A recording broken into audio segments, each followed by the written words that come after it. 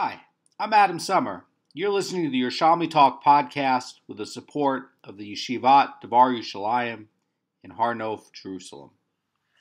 This is Berechot, Chapter 5, Halacha 1, and now we're going to be talking about the frame of mind that you have to have when you're doing the Shemona Esrei. Now, one of the key things is we always want to be doing it where our mind is in the prayer, and we're not having any distractions. And this is going to start to talk about explanations on why that is, how it comes to be, and so that you can really get an idea about the seriousness about having to keep your mind in the prayer and keep your mind in the game, and why that is so important and how come. You know, we've been talking in chapter 4 that the prayer is really like paralleled to the offerings. And just like you're not allowed to bring a blemished offering, you're also, if the prayer is being modeled on the offerings, then it would also be a problem to bring a blemished prayer. So that is why you would have a problem with passing wind during the prayer, as it says in chapter 4 that there's a good chance that your prayer is not going to be answered because you're bringing a blemished offering. And it's the same thing about, it's like you're not bringing, the best ram or something. You're bringing a ram that's, it's just not so good, right? Not even if not necessarily blemished, but just not so good. And it's the same idea there, that you want to, have your concentration in there and really be present with your mind in the prayer, because that is really like bringing a better quality ram when you're bringing an offering. And so when you're thinking about your prayer in terms of, hey, this is really the substitute for a sacrifice. And, we see even in the story of Cain and Abel, when, Abel was bringing a good quality sacrifice and Cain wasn't, Hashem comes to Cain and says, fix yourself. Like, you can improve yourself, but, don't bring low quality offerings to me. And there was nothing wrong with the offering that Cain had brought. It just wasn't a good quality one. He could have brought a better one. And you can too. The prayer is a substitute for the korban. And just like if your mind is all over the place and you're not really concentrating, it's no different really than you bringing not necessarily even a blemished one, but just a low quality one. And you're kind of more in the category of Cain. And Hashem really doesn't want that. Hashem doesn't really want, you can see from the story of Cain, right? Like Cain did give an offering, right? He checked that box, right? He gave an offering. There's nothing wrong with his offering. But he could have done better. And, Cain could have, for his means, have done better. And, it was really what we see with Cain is he was just checking the box just to do it, but that's not really what was in his heart. It's not really what he wanted to do. And it's the same thing when you stand there and pray. If you are standing there and your head is not really in the game, and you're kind of distracted, and you're kind of not really thinking about this, it's no different than when you're bringing an offering just like Cain, because, you're checking a box, you did it, but did you really do the better quality one? No.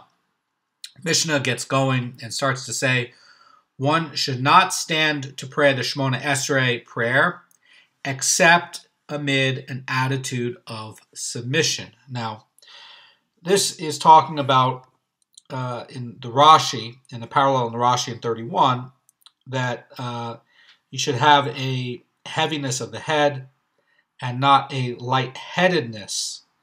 That's the idea of submission. In other words, Rav will go ahead and define it as reverence and submission, and that's going to be, because again, when we're talking about this idea of submission, what does that word mean?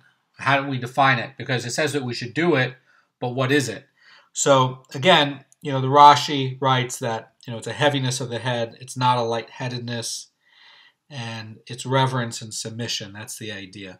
The Gemara continues, or the Mishnah continues, says, the pious ones of old, upon having at the place at which they intended to pray, would tarry for 1 hour and only then pray. And the Mishnah continues, says, in order that they might direct their hearts to the omnipresent. So, in other words, what this is saying is that they would, when in the Talmud, when it says a term like sha'ah, okay, it's really talking about a figure of speech to mean a short time. Normally, it's not meant literally. However, here it is. Here it actually is used literally. So, really what they would be doing was they would be pausing for literally an hour, and this would be for the real Hasidim of old. These are the real pious ones of old. And other people who have difficulty concentrating, it'd be sufficient for them to pause an amount of time that it takes to walk 8 tefachim. So again, there's a pause. 8 tefachim is not very far. Okay, a tefach is about, if you hold up your fist, and it's about the width of the fist. So, ironically, it's 1 tefach less than the aron without the lid on. So the aron HaKodesh is 10 tefachim. Without the lid is 1 tefach. Without the lid, it'll be 9 tefach, and so 1 less. It'll be 8 tefachim. So the distance is not very far, but again, what you're trying to do is, for today, get a pause so that you can get your head into what you have to do with this prayer. And so it's contrasting, as to really show you, how great our grandfathers were, to inspire you, not to make you feel bad, but to give you inspiration to take what you're doing more seriously. That's why this is in here. However, the 8 tefachim is what it generally is to be today. Now, why would that be? They would think about it for an hour, to think about the totality of Hashem and the fleeting nature of the person, and it's to take out of their mind all of the earthly things. It's to really get their head into connecting with this Ein Od Milvado and the taking away the distractions of earthly things, sometimes, work things, sometimes money issues, sometimes relationship issues or parenting issues. So take all that stuff out and really just concentrate to Hashem and Hashem alone. Now, there's going to be additional laws about somebody who is standing in prayer. The Gemara says, even if the king inquires as to the welfare while he is engaged in prayer, he should not answer him. So why would it be? Because you're in front of the King of Kings. So if some earthly king comes to you and asks, hey, Shlomo, how you doing? You ignore him because you are in front of the biggest and totalist, only king there really is. This is just a man. Yeah, he's a king, but he's just a man.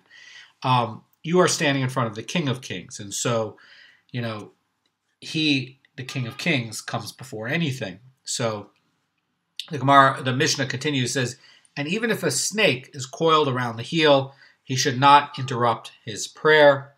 The snake here, they're using a snake here to say on the shot level, like, if there's something that's serious, you should not interrupt your prayer. But really here, this is talking about, 2 different things. There's a remez here for 2 different things. One is the snake, which is the Yetzer Hara, or if it's, the evil inclination is known as the snake.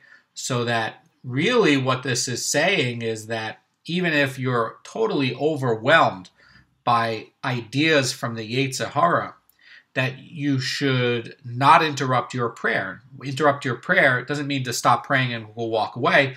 An interruption in prayer is totally changing the concentration that you have of the prayer while you're in the prayer. So that, you should not be sitting there getting distracted by the Yetzer Hara. You should not be sitting there letting the imagination, which is a part of the mind, start to wander and start to think about things that are not related to the prayer. And that's one of the ways to look at the snake coiled around your heel. And another way to look at it is that if you knock down the sages, the fences that the sages put up, it says a snake will bite you on the heel. A snake will bite you. That's a theme that comes up in all the Shas's and the Midrashim again and again and again. And in fact, there are a lot of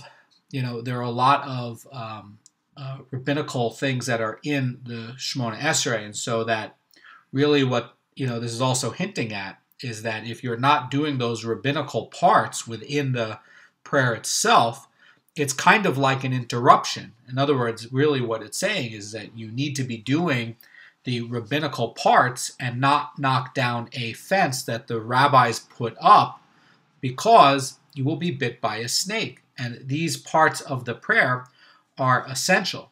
And these parts of the prayer that the rabbis put in, like, where to put in your, personal request, like at which point to straighten up, like, putting in the part for the heretics by Shmuel HaKatan, like having to have the idea of reverence and the idea of having a clean mind while you pray. These are all things that are essential parts of the prayer, and you shouldn't be knocking them down.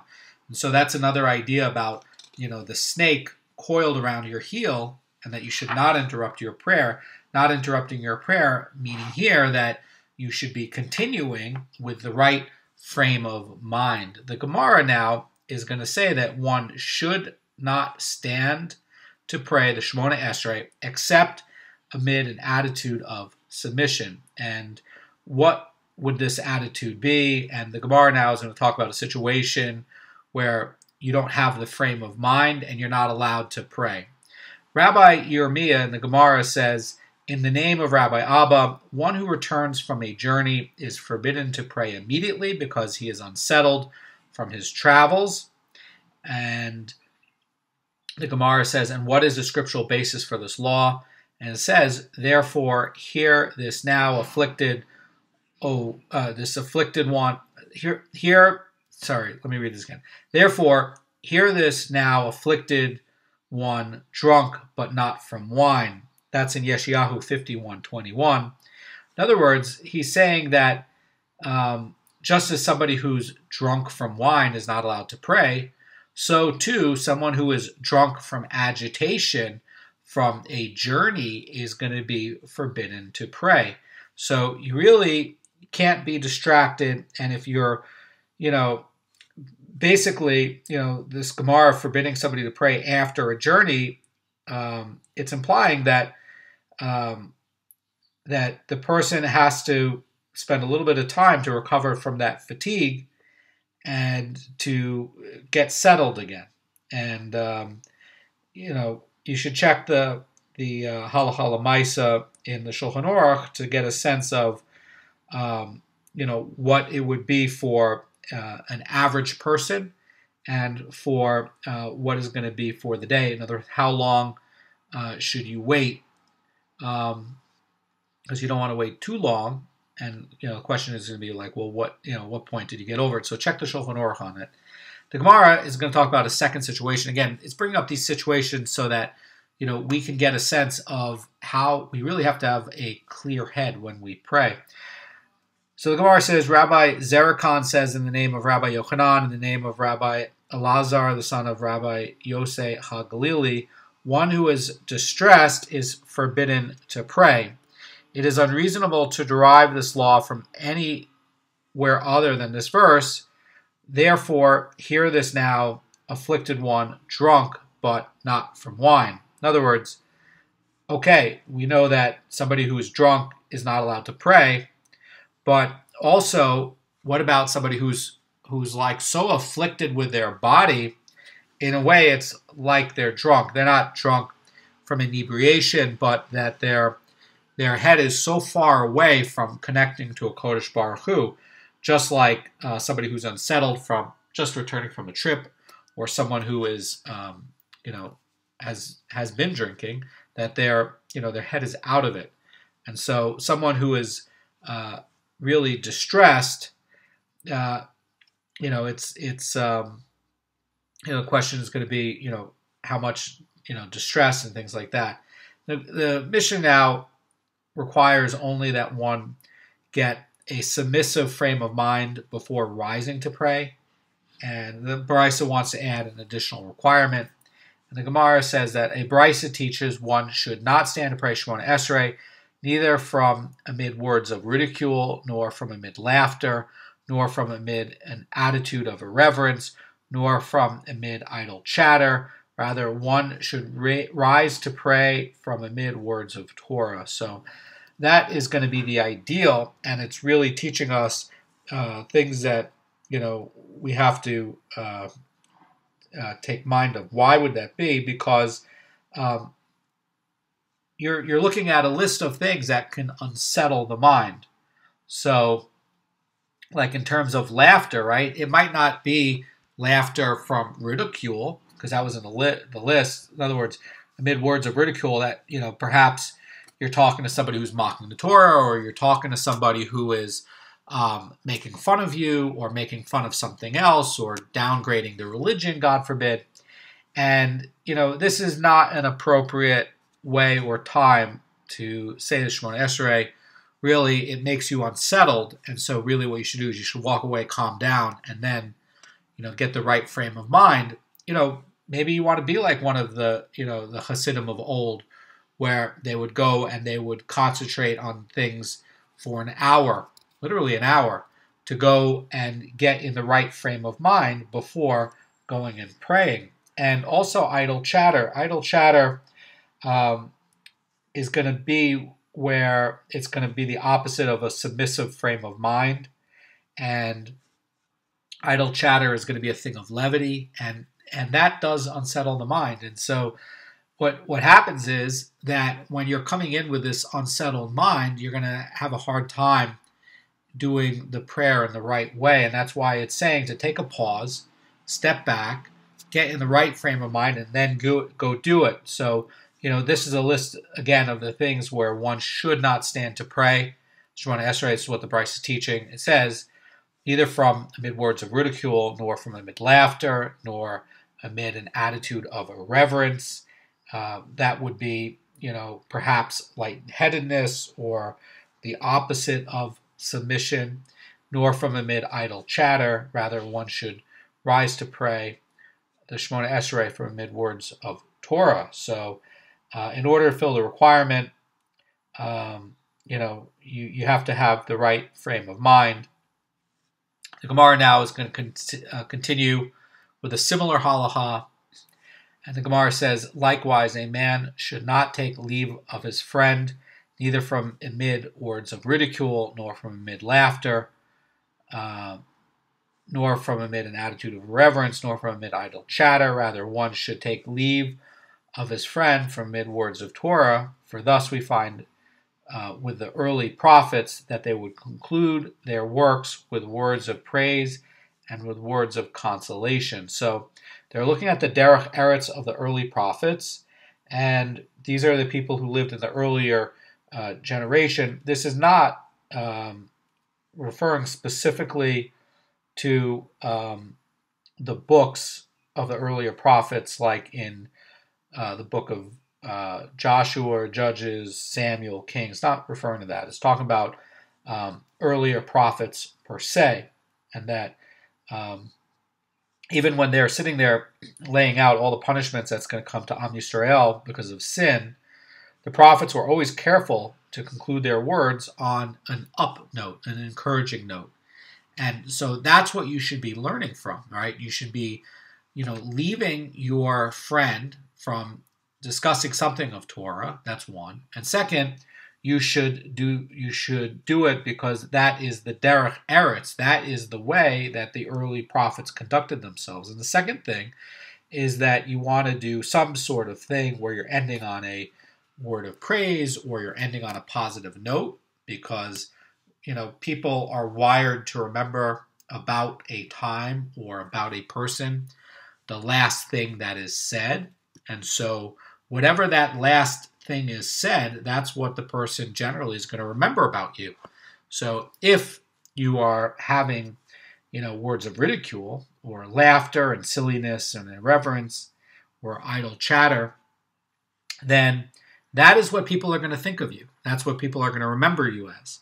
So you really should switch it and switch it back to words of Torah at the end, or, words of Torah and praise and words of consolation. And that is going to elevate you. People are going to have a higher regard for you because that is in line with how the human brain works. People, don't like to, have a depressing note, and people like to always hear something that's encouraging. And, you should always try to take leave of words of praise and consolation and Torah. And that's going to be the better way to do it in your own life. And, it's a good thing of derech eretz. And, we always want to stay away from arrogance and idle chatter. And, it's also better for your personal relationships as well. People will think of you in a better way. And so that's why this Gemara is in here. The Brisa now is going to talk about the early prophets, how they concluded their words with praise and consolation. And it's going to talk about 3 prophetic works that do not seem to follow that rule. Okay, it's going to talk about what looks like the exception here. The Gemara says, Rabbi Elazar said, the Brisa statement that the early prophets concluded their works with words of praise and consolation is true of all the prophets, except for the prophet Jeremiah, who did conclude with words of reprimand. So this is going to be one person's opinion. In other words, the idea here is that it's going to be talking about a topic that's stressful and distressing, and that would be the final chapter in 52, describing how Nebuchadnezzar and his army conquered Jerusalem and destroyed the temple and captured the king. Now, that seems to be distressing. So, what's going on here? Well, Rabbi Yochanan is going to disagree with that. Okay, Rabbi Yochanan said to him that Jeremiah also concluded with words of consolation, as did the other prophets, where it says, Gemara says, for he said, thus shall Bavel sink. And until this point are the prophecies of Jeremiah. In other words, in Jeremiah 51 to 64, which is the ultimate chapter in the book, it's a prophecy that's talking about the downfall of Bavel. And the final verse in 64 states, and you shall say, thus shall Bavel sink and not rise because of the evil that I am bringing against it. In other words, that because it is directed against the enemies of Israel, it is considered a prophecy of consolation. And Rabbi Yochanan considers this, and not the last chapter of Jeremiah, to be Jeremiah's final prophecy. In other words, that it's slightly before what Rabbi Elazar is pointing out. The Gemara is going to elaborate, and it's going to say that considering that Jeremiah repeatedly prophesied concerning the destruction of the temple, it might be thought that he would also conclude with a prophecy concerning the destruction of the temple. And the scripture therefore states, after his prophecy concerning the downfall of Bavel, until this point are the prophecies of Jeremiah. From this verse, we see that he concluded his prophecy with the downfall of his nation's destroyers. That's going to be Bavel. And thus, he did not conclude with words of reprimand, but rather consolation. Why would that be? Because he's basically concluding it in chapter 51, not 52. It does end on 52, but it ends, he's effectively saying that, this idea that the Torah doesn't always follow a strict chronological order, says the Haredim, and that really because of that, in this narrative, that, chapter 51 is going to be the final prophecy, not necessarily chapter 52. That's really the point of Rabbi Yochanan. So the scripture is very hard to understand, and that's why you need the Meforshim to help you understand it, and that's why you can't just read the books of the prophets by yourself and get any understanding. There's a religion that does that. They do try to read these things without Meforshim and understanding, and you look at how lost they get in their understanding because they don't read Hebrew, and they don't have Meforshim because they don't believe in it. And what do you expect from a bunch of people who eat pork and cheeseburgers and are uncircumcised to try to just sit down and read this and get this stam without any of the tools to help? It's impossible. Now, the Gemara asks about another book of scripture that does not seem to conclude with words of consolation. So the Gemara continues, says, but it is written in the final verse of Yeshayahu, and they will lie in disgrace before all mankind. So where is this talking about? This is talking about the end of Yeshayahu in 66:24. And the Gemara is going to answer. It's going to say that the above verse is referring to the idol worshippers, and the punishment of idol worshippers is a consolation for the world.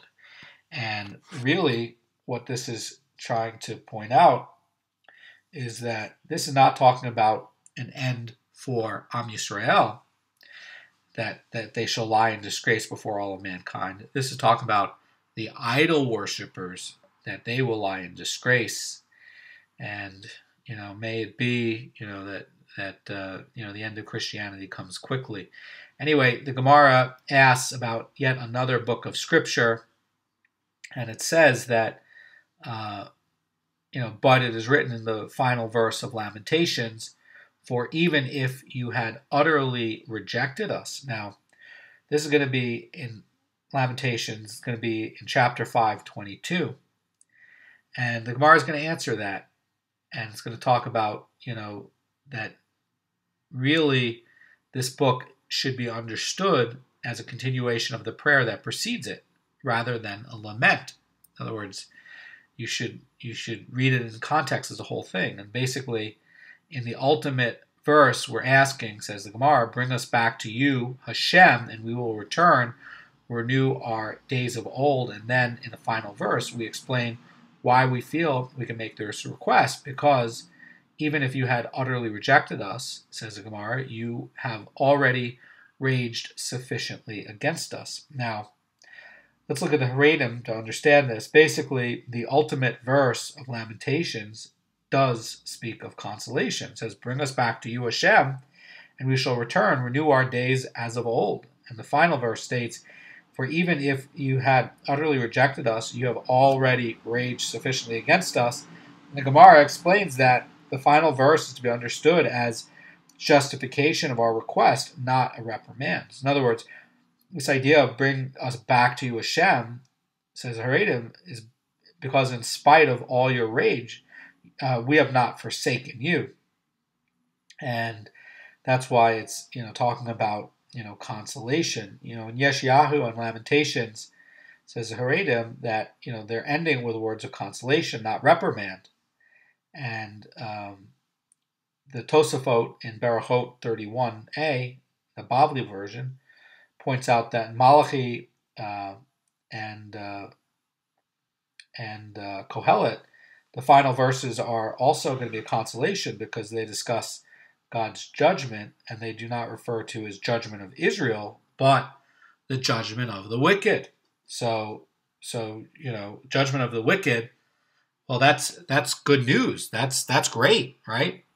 So, that's a good thing. That's not a bad thing. It's bad if you're wicked. It's not bad if you're religious and you're holding on to, Judaism. Now, I want to point out a couple of the other verses now. So, in the end of Yeshayahu, 66:23 and 24, it talks about the messianic era and says, It shall be that at every new moon and every Shabbos all mankind will come to prostrate themselves before me." And then it says Hashem in Pasuk 24, it says, "And they will go out and see the corpses of men who rebelled against me, for their decay will not cease and their fire will not be extinguished, and they will lie in disgrace before all mankind."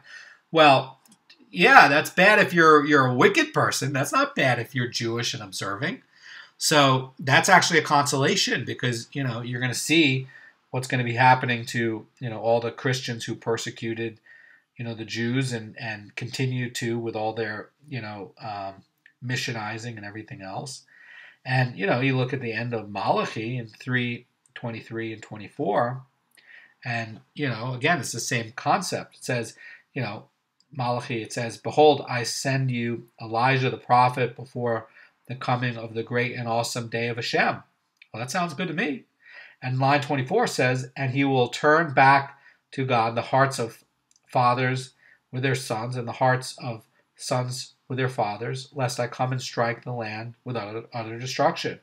Well, that sounds good too. It means that all the people, fathers and sons, are going to turn back to the following back to Hashem, which is great. And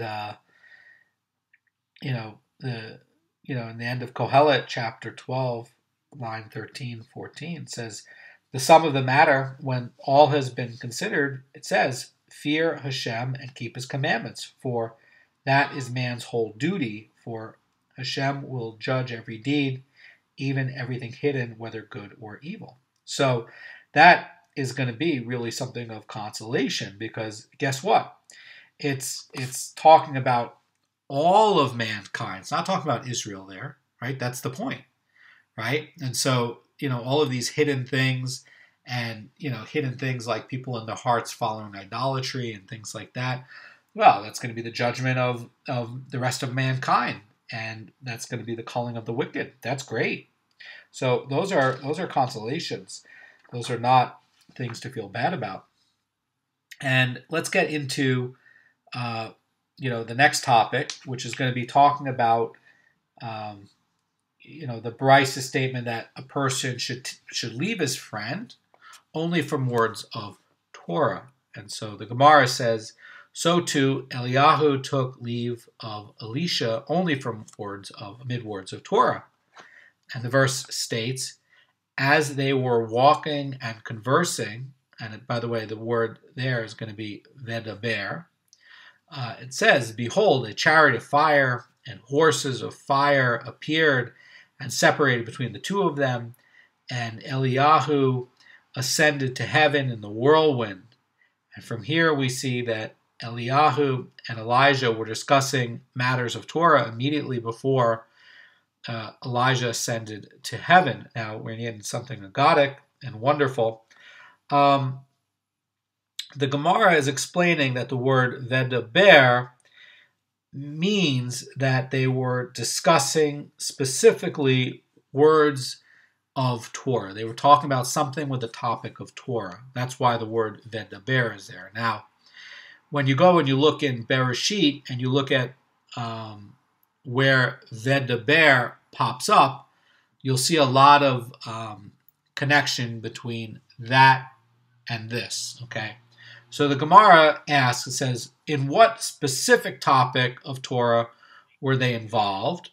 And the Gemara gives 4 answers to the question. The first answer, Rabbi Achava, the son of Rabbi Zerah, says they were involved with the recitation of the Shema, and we know this from that which is stated concerning the recitation of the Shema.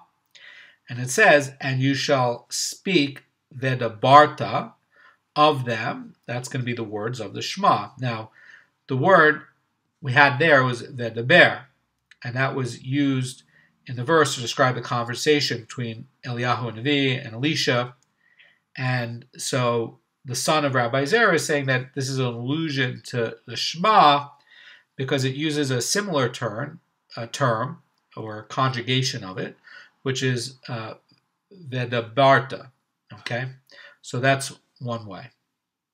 Now, this one is going to get a little bit agadic. So, and again, whenever you go and you look in the first book of the Torah in Berechot, you're going to see vedaber and other forms of it come up. And so these sages are looking at these other forms. So Rabbi Yudah ben Pazi said they were involved in talking about the creation of the world. So that's going to be in the Bereshit process itself, basically. And the Gemara says, for it is stated concerning the creation of the world by the word, where it says bidvar, of Hashem, the heavens were made. So the word vedaber in the verse is describing Eliyahu's conversation with Elisha, and it's alluding to this verse, which has a similar term, which is bidvar. So that's going to be one explanation. The third answer, Rabbi Yudan, the son of Rabbi Ivu, says they were involved with the consolation of Jerusalem. In other words, that's going to be the messianic process. And the Gemara says, for it is stated concerning the consolation of Jerusalem, speak, dabru, to the heart of Jerusalem. And this is going to be from Yeshayahu 40 in the second pasuk. Okay, so it's using dabru over there. That's going to be a similar word, and that's why this Amorah is saying that they were talking about the consolation and the messianic process. The fourth answer, really a spectacular answer, draws an allusion from elsewhere. And the Gemara says that the sages said they were involved with the matters of the Masa Merkava, that's going to be the chariot. And we know this from that which is stated in the verses quoted above. As they were walking and conversing, behold, a chariot of fire and horses of fire appeared and separated between the two of them, and Elijah ascended to heaven in the whirlwind. Now, the chariot mentioned in the verse is going to be an allusion to the subject that they were talking about. That's the point of the sages. Now, let's look at the Pnei Moshe to understand this. So, basically, okay, he's saying that, behold, a chariot of fire and horses of fire is going to be explained as pertaining to the previous clause over there in the Merkavah as well. And it's written that, they were walking and conversing about a chariot of fire and horses of fire. In other words, about the Merkavah itself. That's the divine chariot. Behold, a chariot of fire and horses of fire appeared, separated between the two of them. That's the point of Pnei Moshe. Now, I want to point out something that in other places in the Torah, when people are successfully able to, you could find this in Yerushalmi Chagiga chapter 2 halacha 1, that when people are successfully understanding really the Merkavah, that you see amazing things happen. And so really, when you go open up in Yerushalmi Chagiga chapter 2 halacha 1, you see what happens when other people who successfully understand it can explain it. What happens, it's basically the same thing. That's really what the sages are effectively saying, is that just like over there, these are the amazing things that happen, and over here, Eliyahu Navi understood it in the deepest possible way, a total way, and as he was actually explaining it, the chariot themselves came. That's going to be the idea from the sages. Now, the Gemara now is going to talk about that one should get up to pray amid words of Torah, and it's going to talk about this law a little bit more. The Gemara says that Rabbi Yerushalmi said one should not stand to pray the Shemona Esrei except amid a clear-cut halachic ruling. So why would that be? Okay, so the idea is that it would be something that doesn't require analysis, and why would that be? The Haredim says so that one will not be tempted to reflect on it while praying. So the idea here is that we should try to have a clear mind, and even the halacha that you last discussed should even be clear, so that you're not sitting there chewing on it while you're trying to pray. Again, you don't want distraction. That's the key idea here, and it's really teaching you, hey, you were talking about words of Torah, right? But that, even after talking about words of Torah, that you should be doing it in a way where your mind is going to be clear. That's the point. Okay, that no matter how you're approaching the prayer, even from words of Torah, that you should do whatever it takes that your mind is clear while you pray. The Gemara now cites a second related law in the name of Rabbi Yerushalmi. Gemara says Rav Yerushalmi, this is going to be a Babylonian rabbi, said, one who is involved in the needs of the community is like one involved in the words of Torah, and he may commence his prayer from amid such dealings. So the Haredim says about this that just as one may rise to pray from amid words of Torah, so too one may rise to pray from amid involvement in the community affairs. And this would be because the words of the Torah involvement in community affairs serves to put one in the proper frame of mind for prayer. That's the idea from Haredim to explain this verse so we can understand it in a clearer way. So Rabbi Yerushalmi says that one may stand to pray only from a clear-cut halachic ruling. The Gemara now is going to give 5 examples. Here's the first example. Rabbi Huna would first recite the halacha that a woman who sees a drop of blood the size of a mustard seed waits 7 days because of it, and then he would arise and pray. So the idea is that, under biblical law, there's no situation in which a woman who sees a drop of blood must wait 7 clean days. For if she sees the blood during her needed days, she may immerse herself after 7 days, regardless of how many discharges she experiences during the time. And if she sees it during her ziva days, she may immerse herself only after 1 clean day. Only if she sees blood on 3 consecutive days during her ziva days must she wait 7 clean days. But since in many instances it's difficult to determine whether the discharge was of a nida or a ziva type,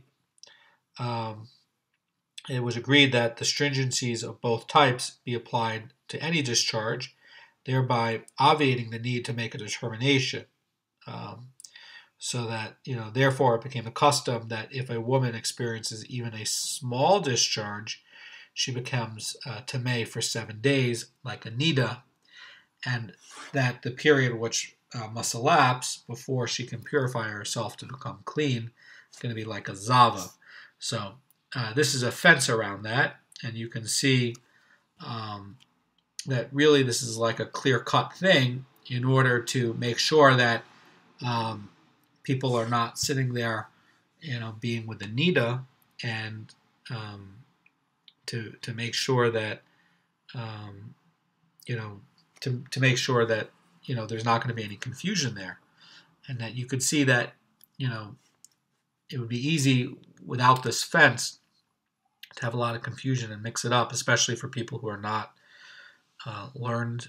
And to get to that level of learning where you could determine that would be a huge feat. I don't think there'd be a lot of people who would be able to do it or be available to judge it. And effectively, they're putting this fence in to just make sure that people are going to be okay with the laws of nida. And so you can see it's very important, and that's why he would just rise up and pray at that point, because in talking about this is a clear-cut thing, and you can see that the logic of it for why you need to have it is just very obvious, and that's why Rav Huna would expound that and then get up and pray, because it's just obvious. So the second example, Zohar bar Hanina said, the law that one who lets blood from a sanctified animal and benefits from the blood has committed milah is also one of the clear-cut halachot from which one is allowed to stand up and pray. So this is going to be somebody who accidentally makes a personal use of the sanctified blood. That you have to bring the sanctified blood. That's a biblical requirement. That's Doraita, right? And we also know that it's the application of the blood that triggers the offering to be a valid offering. So what happens basically if that you've sanctified this animal and you've taken the blood, which is now sanctified, and now you're using the blood. Well, that's milah.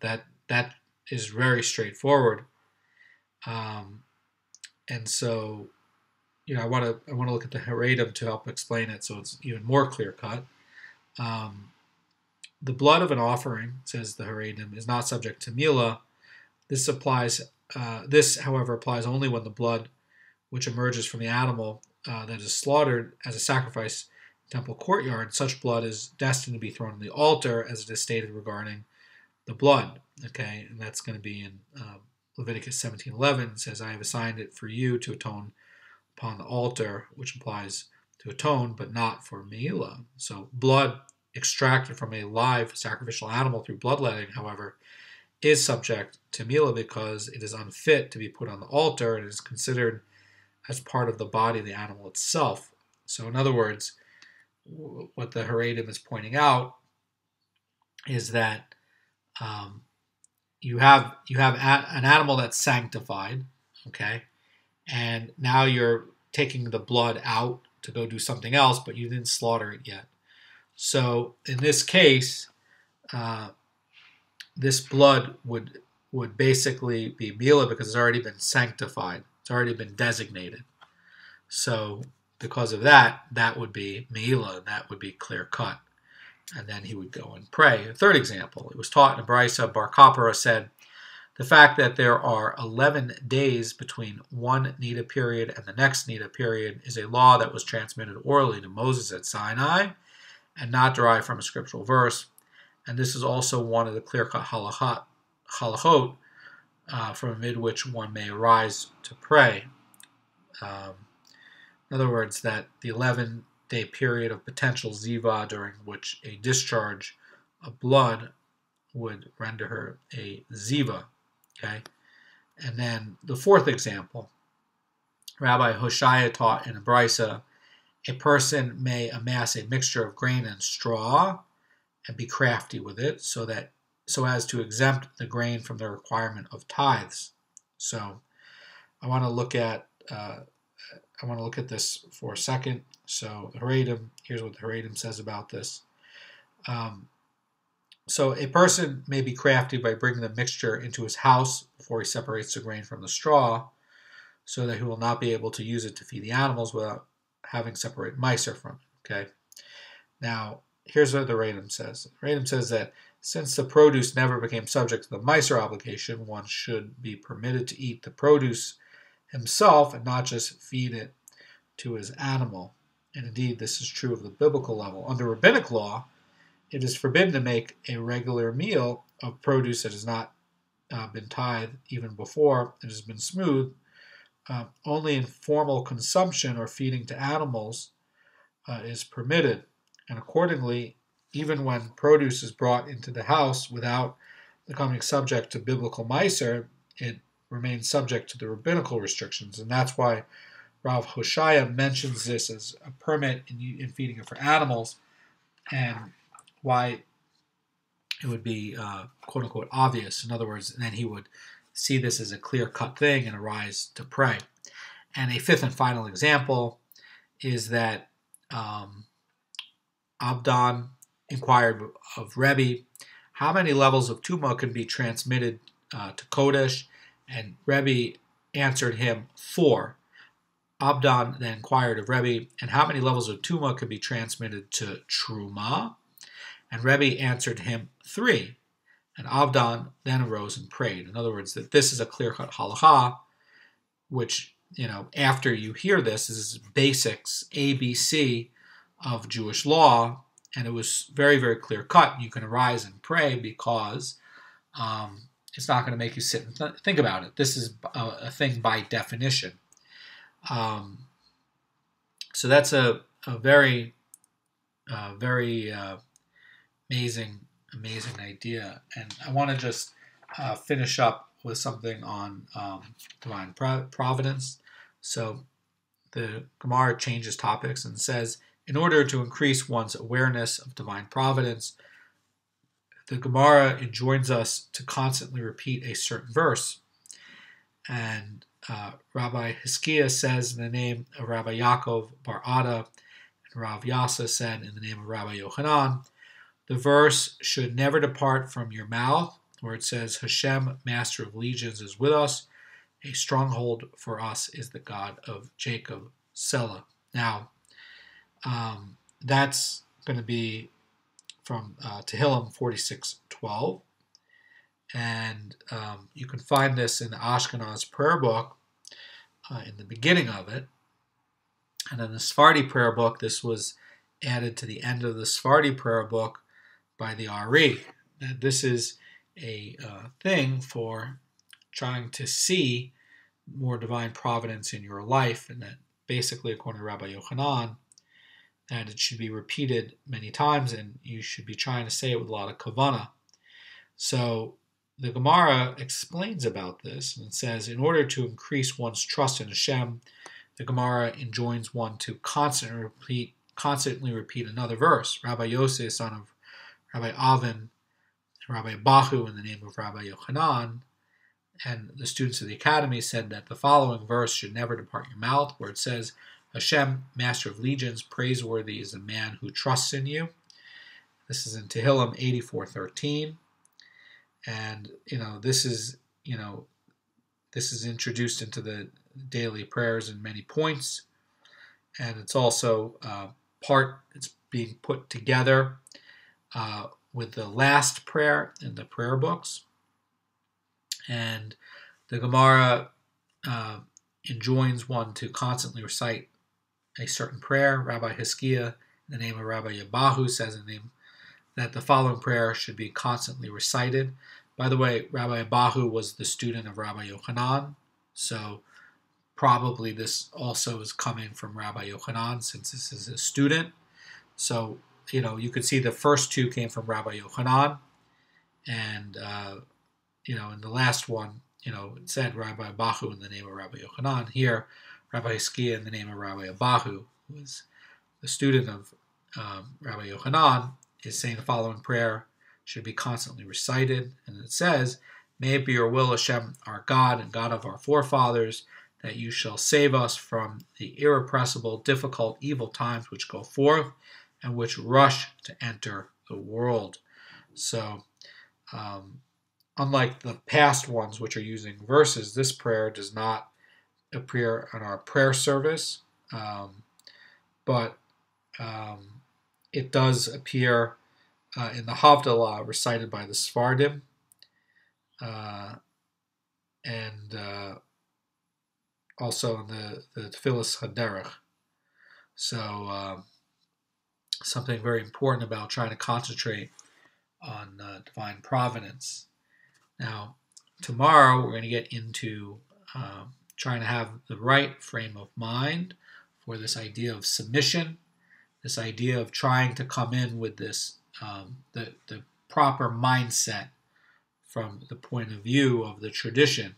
And this tradition goes all the way back to Moshe Rabbeinu, that prayer is something that's always existed for Am Yisrael and for the patriarchs and matriarchs, but how do you pray? And what mindset should you be in when you're praying?